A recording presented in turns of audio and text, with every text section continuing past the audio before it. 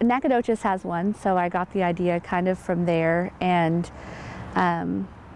my church is Southside Baptist Church, so it's kind of where I got the location, and my grandfather is a handyman, and so he helped me build it. And so basically it's just a pantry that is open 24 hours a day, 7 days a week, 365 days a year, and people can come and donate, and then you can also come and take whatever you need. So anything can be donated to the pantry.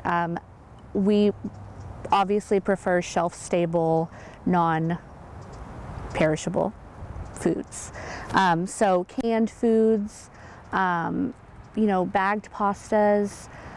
People have also asked about, you know, dog food or cat food. That is totally fine. And then water, and also baby food and baby supplies as well. Just really anything that will last in the heat and will last in the cold, and obviously things that are not expired.